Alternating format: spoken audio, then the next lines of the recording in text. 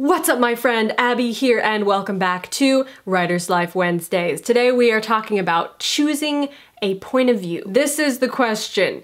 First person, second person, third person close, third person omniscient. Which one is best? Which one should you choose? Obviously there are pros and cons to all of these, but that's what we're gonna discuss today. We're going to discuss the options and figure out what point of view is best for your story.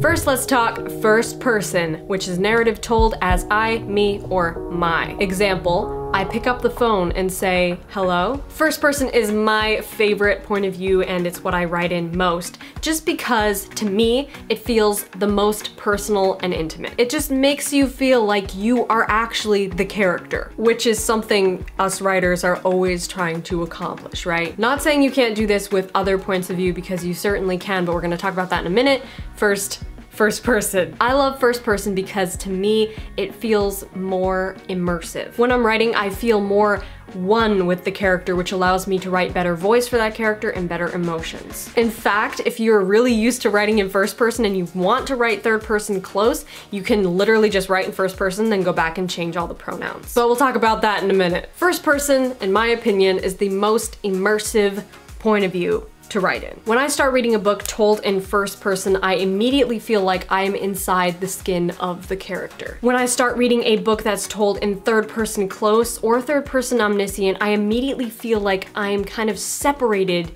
and distanced from that character, if that makes sense. But there are other options to explore, so let's move on. Second person, narrative told as you and your. Example, you pick up the phone and say, hello. Is second person even worth talking about? Like, does anybody even write in that? Unless you're doing like a choose your own adventure book. Remember those? Those were amazing. I loved those. So I've never actually seen a novel written in second person, but I have read and written some flash fiction written in second person, and it's an interesting style to play with. Another thing you can do is sort of mix in second person with your point of view of choice, which creates kind of a conversation between the character and the reader. I would be careful with this because too much conversation with the reader can make the reader feel distant from the character's emotions and internal conflict. But a little bit here and there can add to your character's voice and make the reading experience more fun. However, if you're going to do this, commit. Don't just have like one or two lines in there where the character's talking to the reader. Have that be a pattern that repeats again and again throughout your novel. Third person is more popular than second person, but it's important to remember that there are two different types of third person point of view. Third person close, which is narrative told as she, him, they, them, etc., but it's still told from the perspective of a particular character. And third person omniscient, which is narrative told as she, him, they, them, but from the perspective of an omniscient narrator. So even when you're writing from third person, you're still choosing a point of view. With third person close, you are choosing a point of view of one of your characters. Third person close can be ideal for writing a story that's going to follow a lot of characters. I've found that about 3 to 4 first person character perspectives is pretty much the most you can do and switch back and forth between before the reader starts to feel like so confused, like, okay, whose head am I in now? I've forgotten. That being said, even in third person close, you are still inside a character's head, whichever character is telling the story at the moment. I would advise staying in one character's head for a little while to really establish who they are and why the reader should care about them. Then if you want to switch point of views, you can. And since third person includes the names of the characters, you won't have to emphatically tell your reader whose head they're in at the moment. But if you're going to tell a chapter or a scene from one character's point of view, don't jump over to the other character's point of view in the middle of the scene without warning. This is called head hopping, and it's not good. Switching from one character's head in third person to another character's head in third person in the middle of a scene is like one of the mortal sins of writing. It just makes the reader feel incredibly confused and detached and wondering why is it that we can see into everybody's head at the same time. Imagine you had the magical ability to hear everybody's thoughts and you couldn't turn off this magical ability, so you were constantly hearing all the internal dialogue and thoughts of everybody constantly overlapping each other. Sounds like a headache, right? Well, that's what it feels like to read head hopping. Now, you might be sitting there thinking, wait, Abby, didn't you just describe third person omniscient? No, as I said before, you are still using the pronouns they, them, she, him, but you're narrating from the perspective of an omniscient narrator, not narrating from every character's perspective at the same time. To be truly omniscient, you have to be telling the story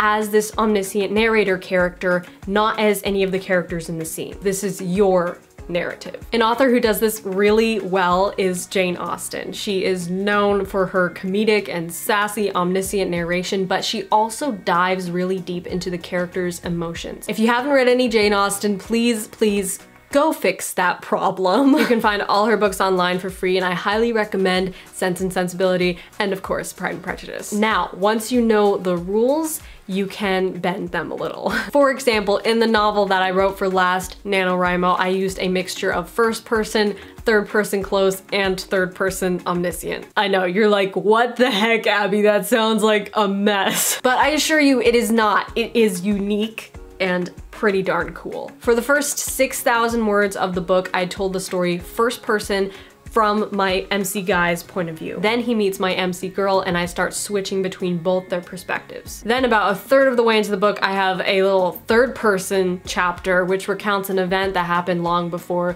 the story began. Then we go back to first person between my two protagonists and occasionally the antagonist. And I continue to sprinkle in those third person sections throughout the book. It's kind of weird, but I like it.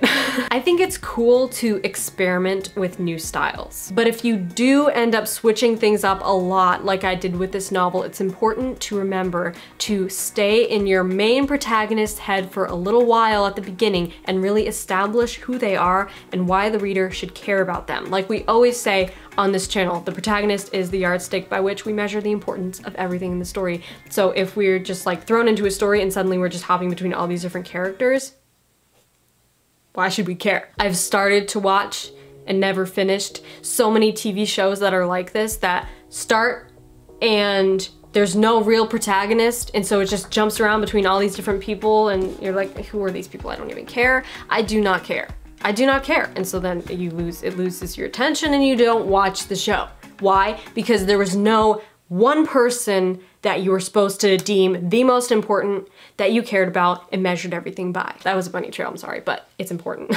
Bottom line, cool writing styles can be intriguing, but they don't engage the reader unless you make the reader care about the characters. So first, earn the reader's trust, make them care about your main character, and then you can take them on a wild adventure with your crazy, unique writing style. All right, my friend, time for you to talk to me. Comment below and tell me, what point of view do you prefer to write in? I know we all have a favorite that we go back to. Remember, there is no right or wrong point of view to write from. It all depends on your story, your personality, and how many characters you're following. Smash that like button if you like this video, and be sure to subscribe to this channel if you haven't already, because I post writing videos and publishing videos every single Wednesday, and I would love to have you here in the community. Until next week, my friend, rock on.